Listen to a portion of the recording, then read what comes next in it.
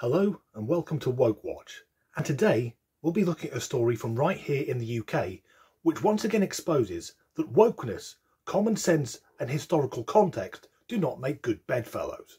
One of the most popular tourist destinations here in England is the West Country, comprising of Somerset, Devon and Cornwall. It's often referred to as the English Riviera and it is simply stunning. If you visit England from overseas, I would advise you take a few days in the area. However, despite millions of tourists visiting it every year, two took offence at a road name and they're demanding that it be changed. The two tourists, described as being of Afro-Caribbean descent, were offended by this road sign reading Darkie Lane.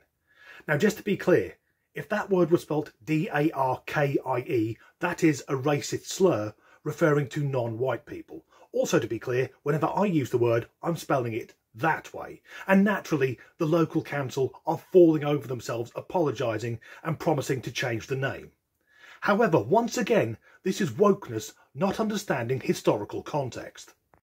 To better understand this, I'd ask, how would most people pronounce this sign? And the majority would say it's pronounced ye old shoppy.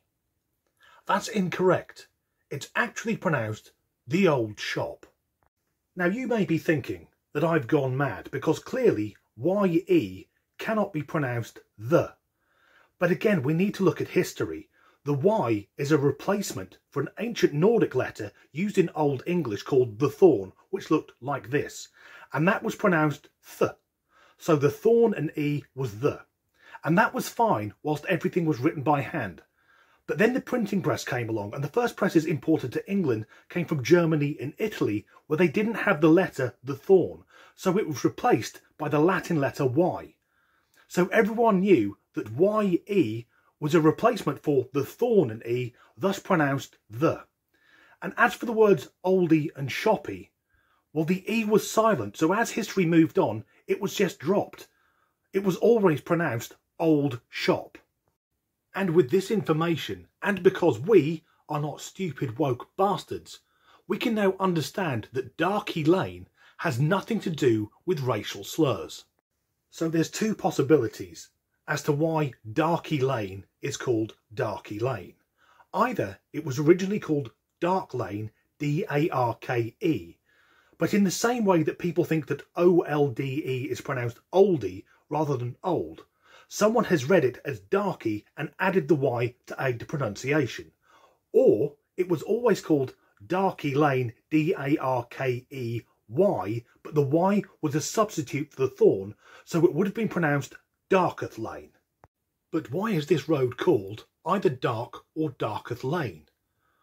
Well, it's flanked heavily on both sides by trees, which cause an absence of light. And I believe the technical term for an absence of light is dark. Now don't get me wrong, if that road had been called White Supremacy Drive or North Atlantic Slave Trade Avenue, then yes, change the fucking name. But once again, this is wokeness. Someone's offended by something they don't understand because they haven't understood the context, and people have to run around screaming. And for me, this is an important thing when it comes to wokeness, because I'm guessing over the last few minutes, some people watching this video wouldn't have been aware that ye olde shoppy is pronounced the old shop and the reasons behind it. But in a very short space of time, we've been through a bit of the history of the English language and how it's evolved. Whereas woke people will just say, I don't like it, change it. I can understand why any non-white person would take issue with a road called Darkie Lane. But what's the better course of action? Is it like the council is doing, to fall over and change the name with no explanation? Or to do what we've done and gone through the context to show it's either Dark or Darketh Lane and there's no racial connotations behind it? Because for me, if people can see racism where there is none, then it means that the real racism gets trivialised. I'm going to make a prediction. I live in Staffordshire, which is part of the Midlands. Now, if I get in my car and drive south down the M6 for about an hour, that will bring me to part of England which is known as the Black Country, and that has got nothing to do with the ethnicity of the people who live there. The name comes from the 19th century when the air was black with the soot coming from the factories and foundries. But I bet within the next 12 months someone is going to cry about it. Either that, or they'll complain that the White Cliffs of Dover are oppressing the rest of Britain. Woke people, please, understand the history, understand the context, and if not, shut the fuck up. Everyone else, thanks for watching.